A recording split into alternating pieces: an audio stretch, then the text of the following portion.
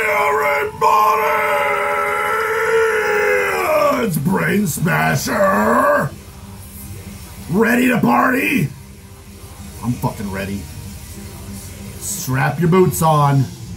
It's time to fucking party. First portion of tonight's video, collection update. In case you don't know what this is, I've been drinking.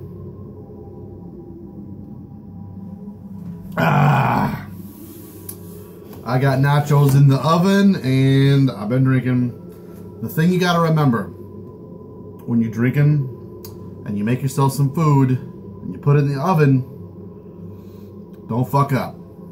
Don't fuck up. I got some beautiful nachos just waiting for me. Getting all hot up there. But first, this is what I've been getting in my mailbox this week. Keep of Klessin, Through Times of War. This is on Peaceville 2014, a reissue on wax for the first time of a really great Norwegian black metal band. Sort of like more of a guttural sort of black metal band. Anyways, I've been a fan of this album and this band for so many years. This originally came out in '97, I guess, on Avant Garde.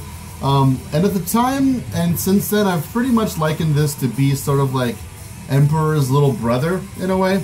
Anyway, killer fucking record. Happy to have it on vinyl. However, I came sealed, and look what happened. So I've been in touch with Peaceville, and we'll see what they do. Peaceville, as far as I've heard, have been like really cool about damaged stuff and replacing stuff. So I'm pretty positive about getting a replacement on that or something. Next here we got Panopticon. This is a new view into what we're going to be hearing on the next Panopticon release. Decibel put this out in their Flexi series. So what this is a demo or rehearsal, I guess, version of a song coming on the new Panopticon record. Decibel put this out as a bonus for their new issue of garbage, shall we say. I don't fucking like magazines anymore, especially not Decibel. And you know what pissed me off is they've said, okay, when they first announced this, I'm friends with Panopticon, I'm a big fan of Panopticon. I'm going to try and buy everything that Panopticon puts out from here till I die. Decibel said, okay guys, you have to buy a 1-year subscription to Decibel's Deluxe Flexi series in order to get this, which was like $60. And I was like, you know what? Fuck you. I'm not buying that shit. Don't fucking hold me hostage for this music. Anyways, so they did that, and I was like, fine, bye-bye. I'll never fucking get that.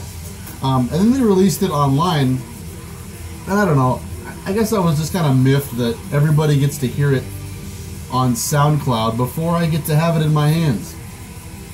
Anyway, I didn't buy the fucking subscription, but like 2 weeks later they came out and they were like, oops, we printed two extra, so here you go, $10. There was like 20, 25, 30 or so floating around there, and so I immediately bought it for like $10. I'm happy I had the chance to buy it, but still, I just don't like being fucked around with like that. Anyways, I have been drinking. Maybe I'm just feeling some emotions about today, like the darkest day in American history.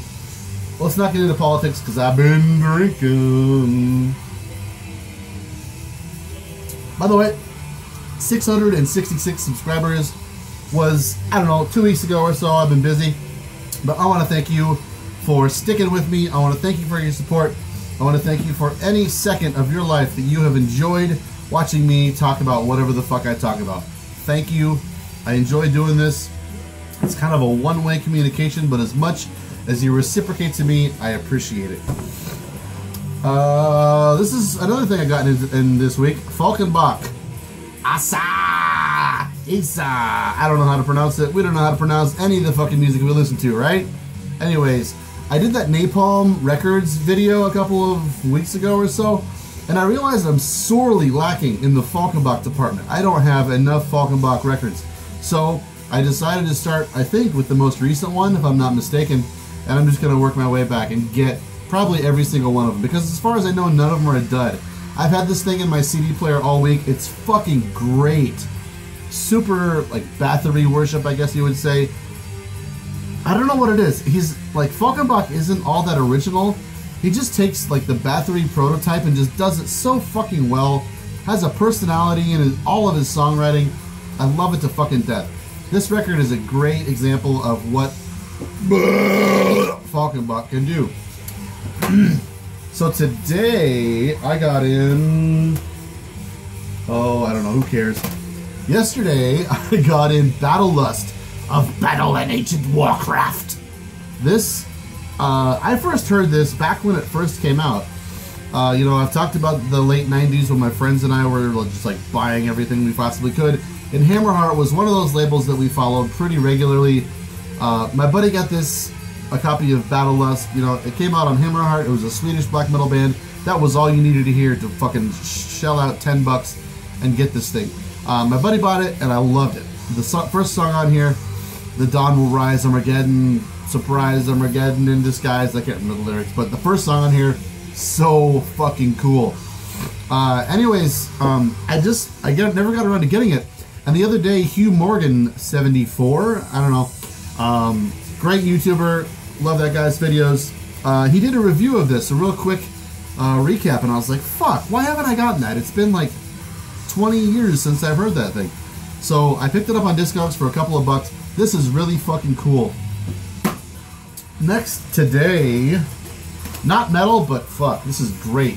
Rome's Flowers from Exile. I'm sure a lot of you guys know about Rome. Just a great acoustic sort of neo-folk sort of project. A neo-folk project that thankfully isn't sketchy at all as far as I know. But god damn, what have I been drinking or something?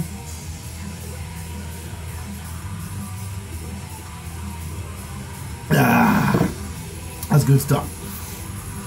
But you know, so this is one of those bands I just didn't have any of their stuff. I listen to them very regularly, and it's really weird to see how hard it is to get this stuff in the United States. Fucking criminal. Fuck every singer-songwriter that there is out there. Rome? Are you kidding me? Rome is fucking amazing. We Who Fell in Love with the Sea. God, I can listen to that just, you know, that tremolo guitar picked melody over and over and over for so fucking long. Such a beautiful, beautiful act. Their newest record, actually no, the newest two, I don't know. But I love Flowers from Exile and Passage to Rhodesia. I listened to that album like 2 winters ago or something. I swear I forgot I had heard any other music in my life. I listened to Rome's Passage to Rhodesia. I still don't have a copy of this fucking album. It's kind of hard to fucking find.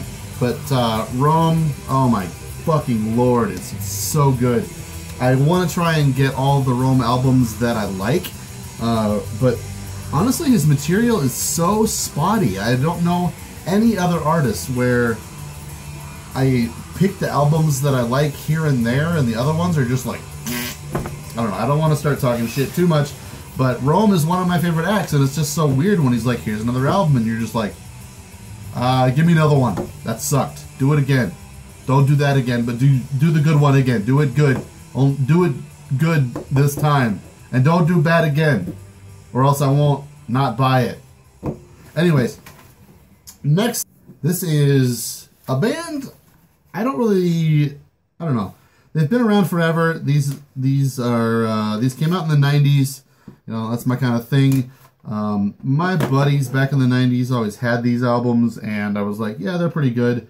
But somehow this band always gets kind of passed over and forgotten. So I just decided to, and I've been listening to them on and off over the years and thought, man, those are really good fucking albums. And finally I decided, you know what, it's time to fucking buy those albums and have physical copies. That's kind of what I've been doing this year since I built these shelves of CDs. You know, just kind of filling in discographies and buying copies of CDs that I've always loved, downloaded, you know, and listened to, but never got around to owning. Discogs is just the fucking best and worst thing for that. Over here, you might see I've got a stack of CDs I'm getting rid of. I'm going record shopping tomorrow with my buddy in Wisconsin. And hoping to get rid of some CDs to make room for a shitload of CDs I'm probably going to buy. Anyways, I'm getting off topic. This is Thy Serpent. This is Thy Serpent's first album, Forests of Witchery. Killer melodic atmospheric black metal, late 90s. This band is from Finland. Check this out. I don't know why these guys aren't more heralded as far as being engineers and pioneers of the genre. Really, it's kind of technical. It just has so much to love. I don't know why it took me so long to get these things. I ordered these from someone on Discogs in Croatia. Anyways, this is their second album, Lords of Twilight. So at this point, I couldn't tell you the difference between these two. I need to listen to them more to get a better understanding of their discography. I've had Christ Crusher for a really long time. That album is kind of a piece of shit. But this one, I didn't even know anything about until maybe earlier last year or so. This is Thy Serpent's final release. It's called Death. And it is very different from all their other stuff. And in fact, it's actually kind of like a dark metal album. It's got a few of the things that you would love about Thy Serpent, but I would liken this to like Rapture, if you've ever heard Rapture's Futile album. Quite a bit like this. It's got that kind of like late 90s dark metal sort of style to it. Anyway, great stuff. I'm happy to finally fill out my Thy Serpent discography. And that does it for this week's collection of